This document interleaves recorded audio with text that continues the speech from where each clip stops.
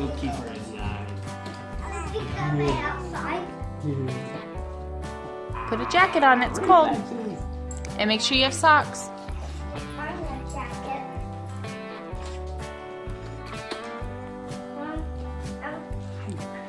Get your pink jacket that you were wearing earlier and get some socks too. We have like 4 people on there. We are the United States of Birds. What age do they know to start talking at? I don't know. I don't think it's going to take her much longer. She's trying to talk. You got boogers right there. Yeah, I'm not taking care of it. Travis. What? Shh. Trying to get the baby talking. Yeah. Oh, I'm sorry. Okay.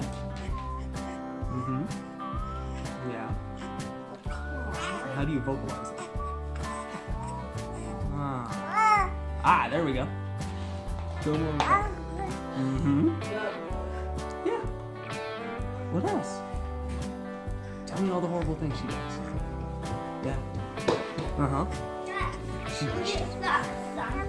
You got a more vocal. More with the yuck. I know that was weird. Okay, try again. What's she do? What does that do? She does what? Oh, for a Klondike bar. What? Yeah. Try again.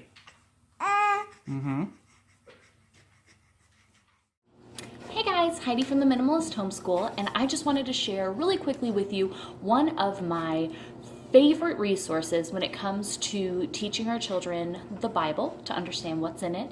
And really, this isn't even just for the kids. Adults will love this as well. My husband and I have watched all of them. We love them. It's one of my favorite things to suggest to people when they are going to read the Bible, you know, on their own, or, you know, some of us that maybe grew up in the church and are very involved and things like that, but have never actually sat down and read it just totally for ourselves. This is one of my favorite resources to share with anyone, whether you grew up in the church or that you didn't. And obviously it's made for the kids, but it's just that great that adults, you'll love it as well.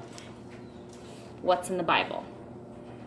This is a series that Phil Vischer, the same guy who made VeggieTales back in the day, which I loved as well, but he made the series What's in the Bible, where he goes through with these puppets, and they're super cute, but he goes through from Genesis to Revelation, every single book of the Bible, breaks it down. When was it written? Who is it written by? Is it a history book? Is it, you know, what's the context of it? What's the point of it? It goes through everything and does a phenomenal job. It's really, really, really, really good. So we started buying these. It's kind of silly. Actually, I've bought the DVDs multiple times, but my kids do not do so well with DVDs. We've got a handful of them here, and most of the cases are all missing. So we stopped buying the DVDs, to be totally honest, and I just bought the digital copies on Amazon. So we have them all. The kids can get on the TV anytime that they want, pull them up and watch them.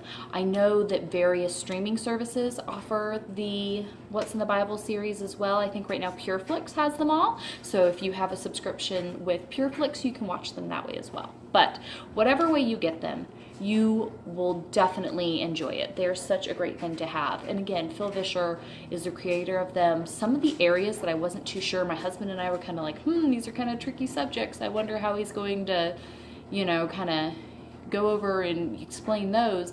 We were a little weary of it first, and then after we watched them, we're like, wow, that's really great. I love Phil Vischer, love the VeggieTales series. He even has a family podcast if you go over and want to listen to that.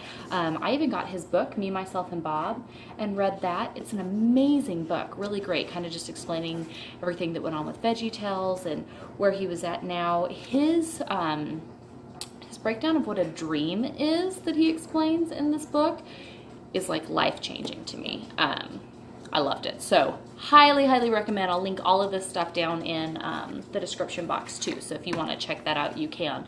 But We use it with our free minimalist homeschool program. We read a chapter out of the Bible each day. So each time we get to a new book in the Bible, I like to link on there the What's in the Bible episode for that.